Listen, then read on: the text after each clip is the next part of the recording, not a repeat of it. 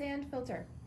Why does my pool filter keep putting dirt back in the pool? The laterals were changed.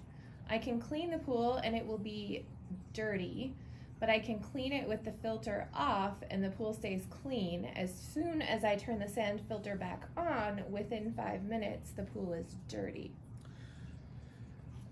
So as long as there's not debris traveling through the laterals in the filter and you have enough sand in the filter, it requires a certain amount.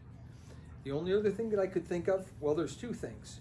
You could have a problem on the return side line in the actual return line of the pool where it's drawing some debris in as the water's passing by. Kind of weird, but that does happen. But likely you're not rinsing long enough. So what happens is when you backwash, you push the debris up from the water up from the bottom, pushes it, flushes it out the top, and then out your backwash line.